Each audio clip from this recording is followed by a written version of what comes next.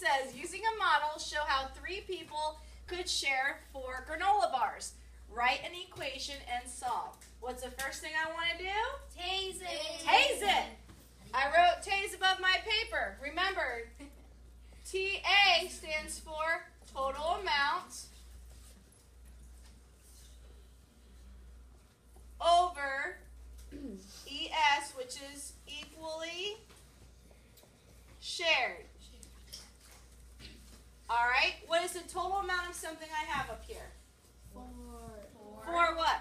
Granola bars. I have 4 granola bars, and I'm going to share it equally among what?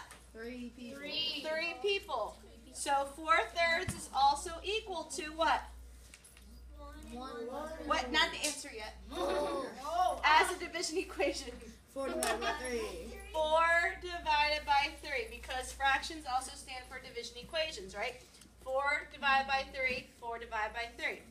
So I want to find out how many granola bars everybody's getting. Well, if I look at this, I know I've got 3 people.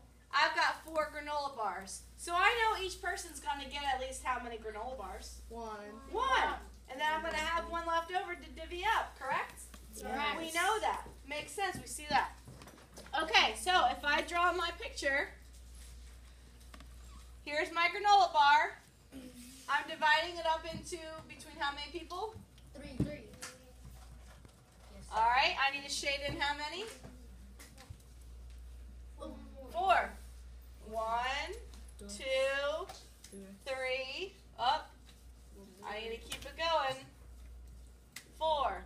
So this picture shows what? 1 and 1/3. Also, if I were to draw my peeps, right? I've got, here's one friend, here's another friend, here's another friend. Here are my 3 friends. I have 4 granola bars.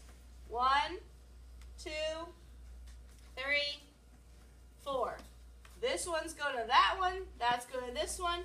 This is going to this one. I have 1 granola bar left over. I'm dividing it between how many people? 3. There's my 1 and 1/3. 1, and everybody gets 1, 2, 3. 1/3 of this. Capiche? Capiche. Yay!